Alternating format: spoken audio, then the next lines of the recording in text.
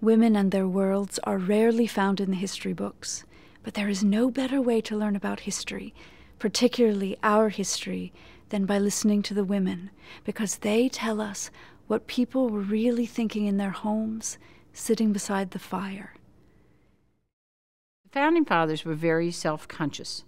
They understood that they were doing something extraordinary, and that if they succeeded, that their letters and papers would be published. And therefore, they wrote with that in mind to each other and to other men. When they wrote to women, they expected those letters to be destroyed, and they're much more real, much more filled with their hopes, fears, loves, predicaments. But their women's letters are also much more of the reality of the time. In the same letter, a woman will talk about the political situation and rail against the French or the British or whomever, and then talk about the price of eggs or the problems with getting good fabric.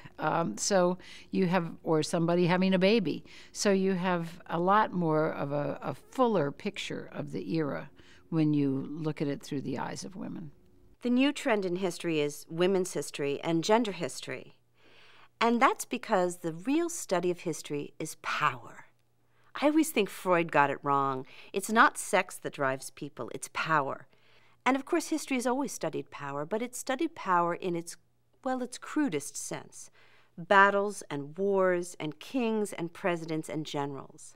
And what the study of race and gender, class, and the study of women's lives has brought us is new understandings of power. Dolley Madison was excluded from the realm of official power, and yet still managed to exercise it. She used the social world that she had, this style of politicking, which we can call feminine, to bring everybody in the room together, and they learned to work together in bipartisan ways that it turns out, though no one could have known it, were absolutely necessary for building a democracy and a nation state. Her legacy to us is a model for politics. And this is a model based on cooperation, building bridges instead of bunkers, and it is the way of the future.